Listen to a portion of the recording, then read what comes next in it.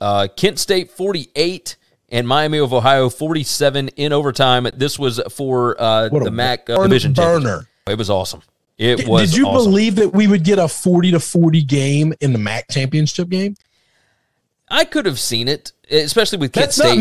That's not the MAC we're used to, though, right? No, not lately, especially not on a Saturday when it's like cold outside and all that. Yeah. This was 642 yards of offense from Kent State, 549 from Miami of Ohio, which if you had told me that that the little Gabbert, Blaine's little brother, would pass 26 out of 51 for 405 yards, 4 touchdowns, 2 picks, that sounds like Dustin Crum numbers, and Dustin Crum was 24 out of 33, 325, 2 touchdowns, 2 interceptions. This was fun. The post-game win expectancy, by the way, in an overtime game that Kent State won on a 2-point conversion was 99% for Kent State.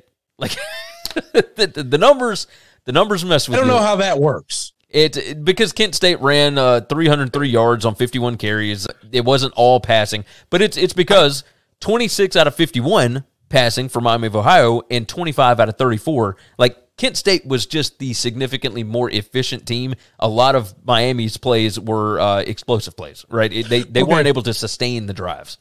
I think once you get into overtime, especially once you get into the 2-point overtime situation, the team that's averaging 4 yards a play as opposed to the team that's big play or no play is going to win, right? Yes. Or you just assume they're going to win? 100%.